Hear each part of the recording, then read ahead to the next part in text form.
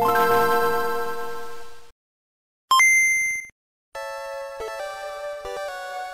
guys, welcome back to another Pokemon Red and Blue solo run. Today's Pokemon will be Clefairy. Now if we take a look at Clefairy's stats, it's very slow. Not as slow as Slowpoke, but it's still pretty bad. It doesn't have quite as much total stats as Slowpoke, but it has respectable special at 60, and it's got pretty nice HP. More importantly, look here at its learn set, level up moveset isn't that great. Defense curl at level 39 will allow us to take advantage of the badge boost. And other than that, its level ups aren't that great, but it has a pretty deep TM move pool, which will be pretty nice. I think it'll be just as good as Slowpoke, especially when you get to the SSN and you get Body Slam. And I think it could be better after that, but I'm not quite sure. Now, the two things just looking at before I start the run would be the fact that I don't have Stab Psychic and I don't have access to Surf, but overall still a pretty amazing move pool. I don't have Amnesia, but Defense Curl will have to fill in. The rules for the run are simple. Number 1, no use of items inside of battle. Number 2, no switching, only using Clefairy this run. Number 3, no use of skips or exploits outside of the badge boost. And number 4, no saving between Elite Four members to allow me to not go for luck-based strategies. And that's pretty much it. And let's get right into the run. I'm going to show the first rival fight here. There's nothing to it, but I figured that eventually I might lose one of these, so I might as well show it. Now on to Viridian Forest. I know I'm going to have to level up for Brock, and we'll talk about that in just a second. But I get really unlucky with poison here. The first time I get poison, luckily there's a free antidote for me to use, but the second time I actually have to go back to the Poke Center, so it's not that bad. It's going pretty slow right now. I do battle all the bug catchers, and then when I finally make it to Pewter City, I attempt to fight the junior trainer, and I get absolutely destroyed. I gotta stop fighting this guy. It's pretty awful. Now, after that, I reload and I try Brock just to gauge how far off I am. And here's how much a critical hit pound does against Geodude. Hey, that's pretty good. So we're off to grinding. And here I'll grind up to level 12. And level 12 allows me to get past the junior trainer. And that gets me to level 13, which allows me to get Sing. Now at first glance you would think Sing's pretty good. Sleep's a very powerful status effect in Generation 1. They can attack when they wake up and it can last up to I think 7 turns. But here is something I didn't know. What I learned here was that two things. 4 growls will cause Tackle to only do 2 damage. That's good to know. And second is that Brock has 5 full heals on each Pokemon. So 5 for Geodude and 5 for Onix. It's awful. So it's only got 15 PP, so that means it'll take 6 of these to land. And the accuracy on this is awful, so it'll take almost all 15 just to start putting stuff to sleep. It's not that great. So overall, it's probably better to save the 15 charges of Sing for Onix. Now, there is actually one battle where I actually faint Geodude, but by the time Onix comes in, I'm at 11 HP and I die. So even if I was more healthy, I wouldn't have been able to do it. So what do we do from here? I grind up to level 16 and I decide to just give Brock another try just for science. And the attempts here, they aren't that bad. The main thing here is that I learned that it's absolutely critical for you to be level 18 to get Double Slap because you run out of power points with Pound. And I got really close to winning, but unfortunately Growl has 40 PP and the odds of me lasting that many turns and getting off Struggle and then still winning is very slim, if not impossible. So with that, we hit the very long grind to get to level 18. Now we got more stats and we got Double Slap, so we won't run out of power points. So it's time to see how we do against Brock. And since we've learned the strats from earlier and we know that he has 5 full heals, for some whatever reason, I have no idea why, I growl Geodude 4 times. I get the tackle down to 2 per use, and then I take him down eventually. And then I use my 15 charges of Sing. I get rid of the full heals, and then I can finally start taking advantage of Sleep. Onix, if he bides, I simply just growl at him. And this really wasn't too bad. We slowly just chip our way down and we get the first badge in. And we clock in at a whopping 2:04 of in-game time, so over 2 hours. But you gotta realize I'm using an emulator and I do speed up quite a bit. So this isn't accurate, and maybe in a future video I'll come up with a formula to get an exact time. It does kind of bother me, but it's not too big. On the way to Mount Moon, I do skip some trainers, and I find myself at level 20. I'm noticing Clefairy, he's in the fast level up group, so I definitely noticed that. Mount Moon itself's not really an issue. Pokemon actually lets you escape this time, and the extra levels mean the trainer battles aren't too bad. I pick up the escape rope, the rare candy, and this run I do take a slight detour to pick up Mega Punch, and I also catch a Paris since I'll need a Dig User and something to use Cut with. This is just a good Pokemon to pick. Then the Raticate Rocket actually gets me this time, but it's because I didn't use a potion. And then I reloaded it, and I was healthier, and I still took some damage, but I was able to squeak by. I noticed that you can skip this trainer. I'm just stupid, and I didn't notice it. We pick up the Helix Fossil, and we head to Cerulean. Now, I decided that since I had some extra levels and I had Mega Punch this time, I would just go ahead and take on Misty. And Mega Punch made the fight overall pretty easy. Starmie does hit hard and it can take some hits, but we are able to get the second badge before we even go up to Bill, which is pretty nice. And then we go into the second rival fight, and it was a breeze. Mega Punch pretty much one-shots all of his Pokemon. Avoid the dreaded sand attacks from Pidgey at the start of the fight, and I'm able to pretty much roll my way through it. I decided to attempt to save some time. The Nugget Bridge battles weren't really a problem, and I never go and heal. Now, by the time I make it to the last fight on this route, I have 1 HP, so I save it and I decide to try it anyway. And luckily, the level advantage means I outspeed, and I don't miss any with Mega Punch, and I actually make it through the fight at 1 HP, and then we go to everyone's favorite NPC, Bill. Bill Nye the Science Guy.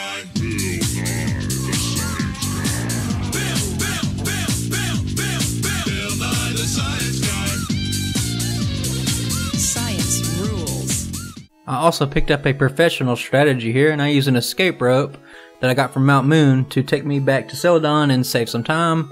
I pick up Dig, I teach it to Paris, and we head down to Vermilion City.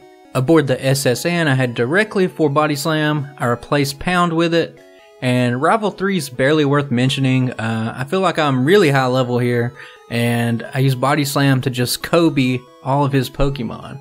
With Cut in hand, I head towards Lieutenant Surge, and I make a mistake here. The idea is that I skip the Poke Center in town, beat Surge, and then I dig my way back to Cerulean, and I save some more time, but I make a mistake here. I don't know why I did this, but we'll talk about it soon. Lieutenant Surge wasn't as hard as I thought he would be. On my first time, I whizzed past the Voltorb and the Pikachu, but I respected the Raichu a little too much. I attempted to put it to sleep first, but the horrible accuracy turns out to be a waste, and I get knocked out as a result. But the second attempt, I say to hell with this Sing, and I go straight for Body Slam, and it makes the fight much more of a cakewalk. We have our third badge, but more importantly, we have access to Thunderbolt, which Clefairy can learn, and we will wind up keeping this throughout the entire run. Now right here, I'm incredibly ignorant. I use the Dig Strat. I'm not quite sure where to use it, but I do it, and I forgot to pick up the bike voucher, which means I can't get the bike right now. So I just opt to keep going forward, and we'll figure this out later. We'll come back for it later. I head towards Rock Tunnel, avoiding the trainers that I can, and here's where I run into an unforeseen problem by teaching Thunderbolt so early. Maybe not even teaching Thunderbolt, but just the fact that I didn't keep another attacking move. So here I only have 2 attacking moves, both of them have 15 PP. And there are several ground and rock Pokemon trainers in here, meaning that Thunderbolt does nothing, it's ineffective, and Rock resists normal types like Body Slam. So I first noticed this when I make it to this trainer right here with the Charmander. I'm out of Body Slam PP, and I just can't use Thunderbolt, and I have to reset. So the next time I try, I carefully manage my moves to the best that I can, and I make it to the hiker at the end of the tunnel, and I only have 3 Body Slams left. I attempt to go for a very tedious struggle strategy, but by the time I'm on the second Pokemon, I'm only at 4 HP, and I'm swiftly fainted. Now, being the stubborn person that I am, I go through Rock Tunnel a 3rd time, hoping that this issue will just somehow resolve itself. I do make it further this time, but I'm completely walled off by the Graveler on the same hiker, and I need to come up with something else. So what I ended up having to do, for whatever reason, I put Bubble Beam in the Poke Center to save some bag space, and I take it out, I learn it, I put it over Minimize, which, somebody correct me if I'm wrong, but I don't think Minimize triggers Badge Boost. And I don't necessarily like evasion moves if I can avoid it, so I get rid of it, we get Bubble Beam. And now look how easy it is after we get Bubble Beam. I wasted a whole lot of time here. At this point, we pass through Lavender Town and on to Celadon City. I pick up 2 fresh waters, I trade 1 to the girl for Ice Beam, keep 1 for the guard, and before I head to the rocket hideout, I go ahead and go pick up Fly. And now that we have Fly, I go ahead and I backtrack to Vermilion to get the bike voucher, then I get the bike, and then this is a quick tangent, but has anyone ever noticed that the bike is worth almost $1 million Pokédollars? And just some random guys just giving you something worth that much, the bike voucher. Even if you like undercut the price, you could sell it for $500,000 and you're still losing money on it. It's just, that's a lot of money. After Cerulean, I visit Mr. Psychic to get the TM, and then we finally head back to the rocket hideout. I grab a PP up on the first floor, I grab the rare candy below, obtain the lift key, and then we challenge Giovanni. With Psychic, Giovanni doesn't offer much of a challenge. Perhaps Ice Beam might have made this fight easier, but I didn't really see the need for that. I had a massive level advantage over Kangaskhan, and it can be dangerous, but it wasted moves and it used Rage, and that just kind of sealed the fate of this battle.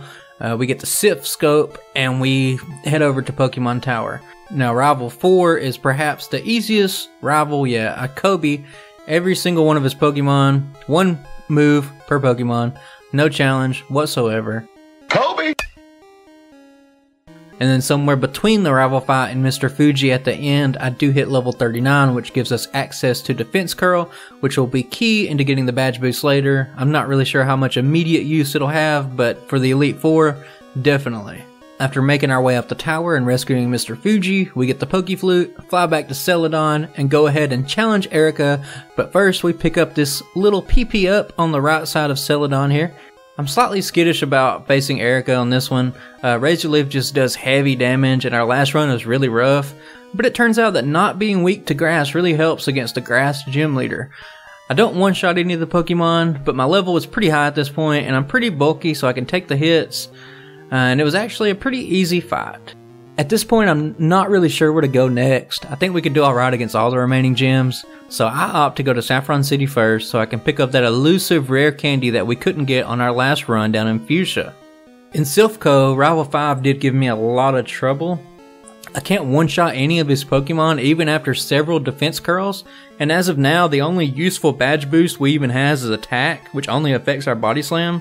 The second attempt, Pidgeot itself takes me really low, and by the time I get to execute, I'm in the red and I don't really stand a chance.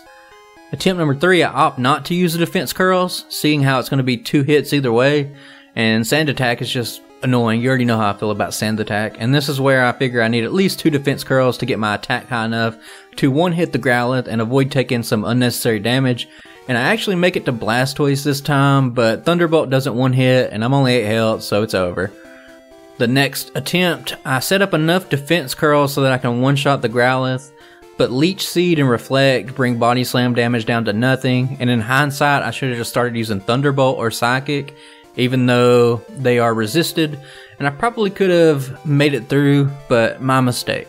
For the last attempt, the beginning is about the same. Execute does get off a Leech Seed, but a second body slam finishes it off. Alakazam survives a body slam, but I'm healthy enough to get off 2 Thunderbolts against the Blastoise, and I finally get the win here. Now this has been the toughest fight of the run by far. Brock was really tough, but it was mainly just a time sink at that point. A quick note is I learned how valuable it is to pick up Lapras for free. It learns Strength and Surf, and it's something you should always do. The first attempt with Giovanni isn't too bad. I didn't heal up. I didn't think it would really matter, but Kangaskhan locks me down with Bite, flinches, and then it finishes me off from 115 health. And then I'll just kind of chalk that up to being unlucky, and we'll go at it again. And that turned out to be the case, because the second time was much easier, and we just use Psychic and get through all of his Pokemon. Now with that out of the way, we head to face off against Sabrina in the Saffron Gym. Sabrina didn't give me a whole lot of trouble. As we finish up these gyms, you'll kind of see that I'm getting my mileage out of Body Slam.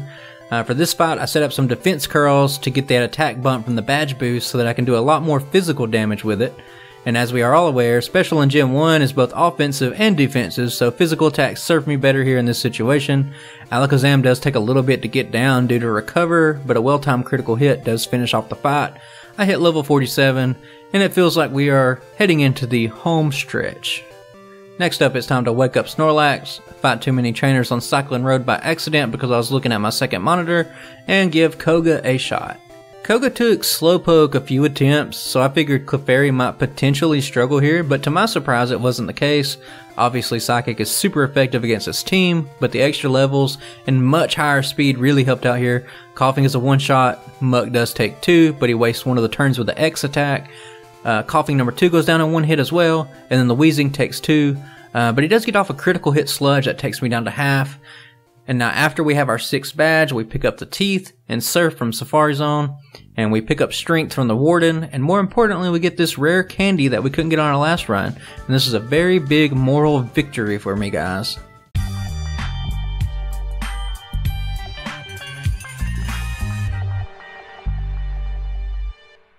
Afterwards we make our way to Pallet Town. We surf down to Cinnabar, go into the mansion, grab the secret key and the 2 rare candies, and then we challenge Blaine. Now Blaine wasn't too hard. While you're watching this clip, let me explain why I start the fight with 27 HP real quick.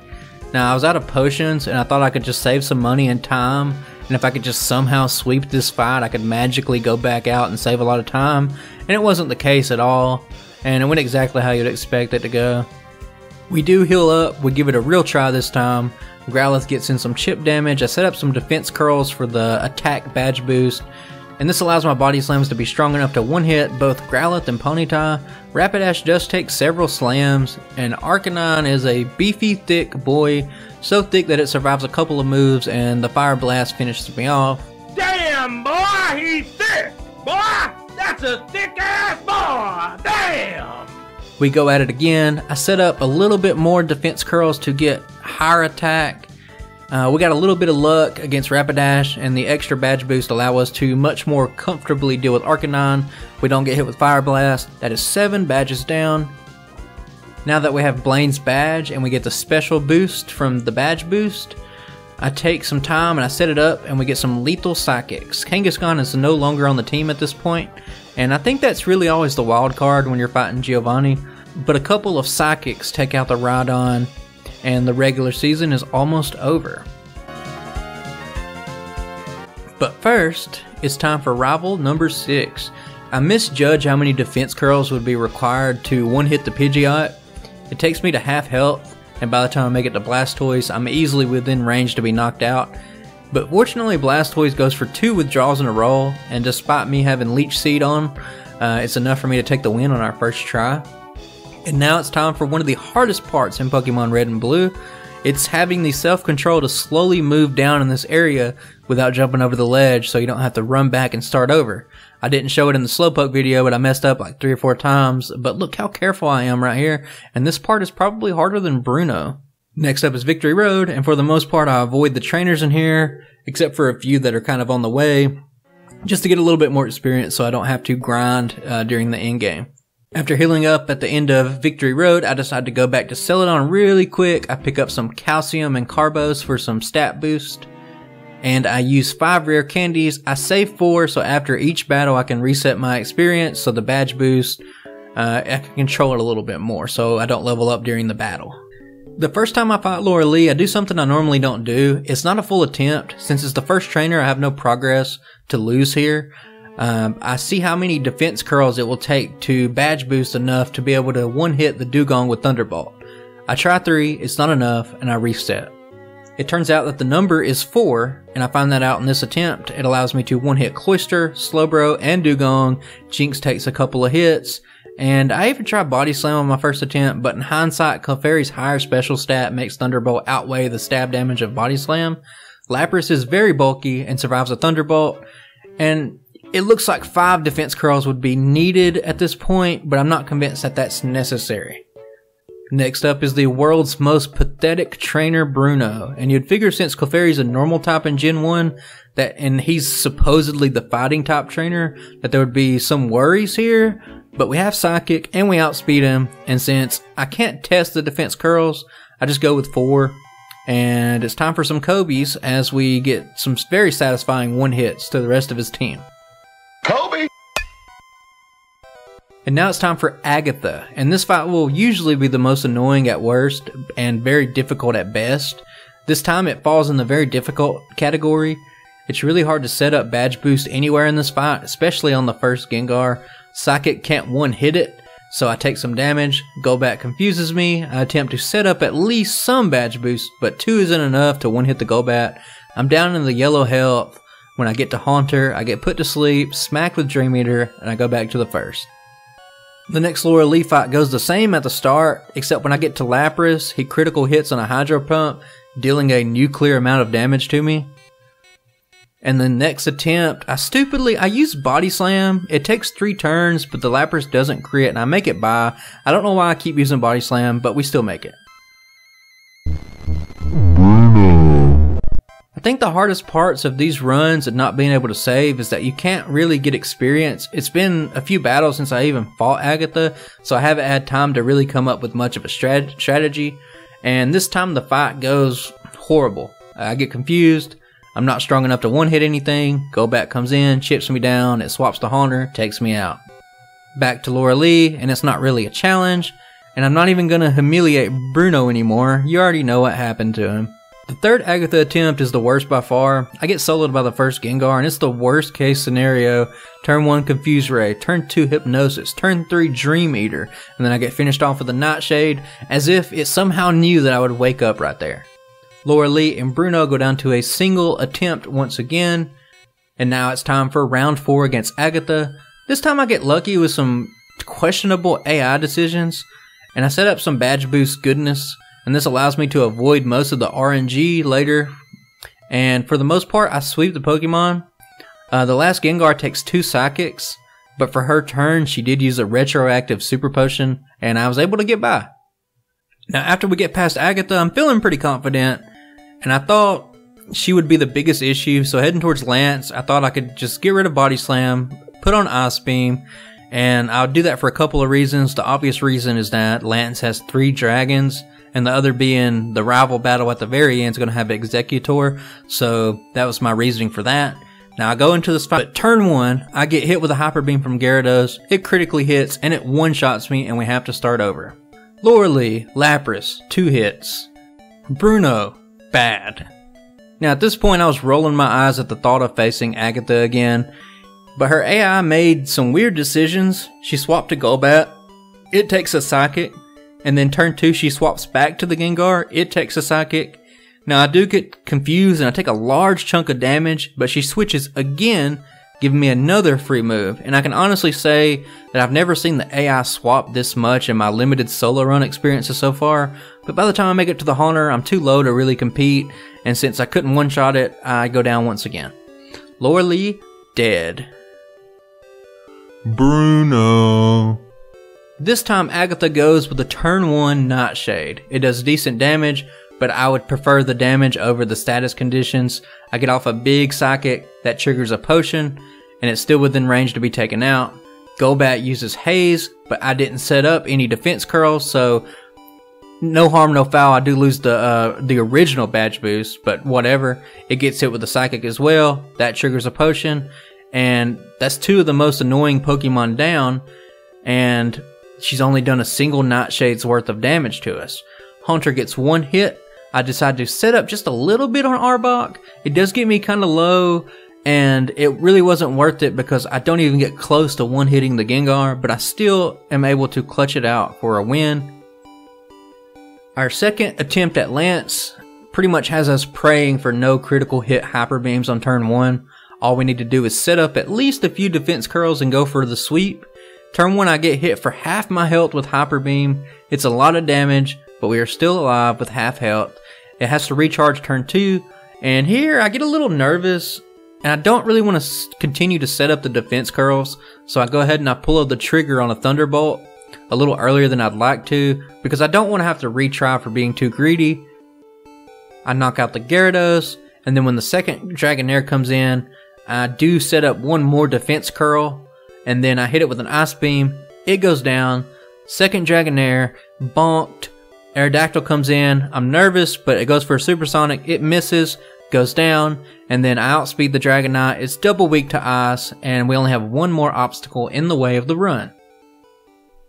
Now here I use my last 2 rare candies, I get to level 69, Nice. and I head towards the final rival battle. We get lucky that Pidgeot not only goes for slow moves, but it also misses.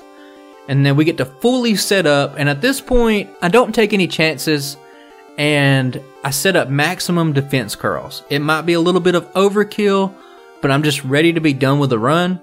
Alakazam takes a couple of hits due to its amazing special stats, and Rhydon's pretty much the weak link of this team. It goes down to 1 hit. Arcanine still takes 2 hits, very thick. Executor also takes 2 Ice Beams to go down, and then I had a moment of worry. I do level up after the Executor, thus losing my badge boost stats, because remember, they reset after you level up in a battle. So at this point it's down to a 1v1 into the game, and my defenses are still raised, but I just don't have any of the extra badge stats. Turn 1, Blastoise just goes for it. He hits a big Hydro Pump, takes me down to half health. Thunderbolt does roughly the same, and then I get flinched here, and I'm prepared for the absolute worst to happen, but a second bite does not flinch me, doesn't do enough damage, and I'm able to get off a second Thunderbolt for lethal damage. Now overall, the Elite Four felt much easier this time around. Agatha was a nuisance as always, and it's the reason for so many attempts, but I did have an easier time with Clefairy overall. The first part of the run at Brock was absolutely brutal, but it really picked up steam after that, and since fighting isn't really prevalent in Gen 1, I didn't really have any true weaknesses throughout the whole game. I do find it kind of funny here, you'll see it here sometime, but my overall time was 1 minute away from Slowpoke's time, and that kind of surprised me that they were so close. Now quickly talking about the game time here, the problem I run into is I'm using an emulator and it has a turbo function, but you can't throttle it, so when you hit turbo it goes up to 7,000%, which is, it's a lot faster. I mean, it's like it's a lot of time. It wastes a lot of time is all I'm trying to say. But in the future I'm going to look at not using turbo and maybe getting more realistic time, but we'll see how that goes. But overall, it was a successful run. I had a lot of fun. And I'm not really sure what I'll work on next, what Pokemon I'll choose, but I think you guys can definitely expect another one of these. Now once again, any feedback is appreciated, and for now, I'm still having fun making these, and it's a fun hobby. But anyway guys, that's been another solo run of Pokemon Red and Blue, and I hope you enjoyed it, and I will catch you guys on the next video.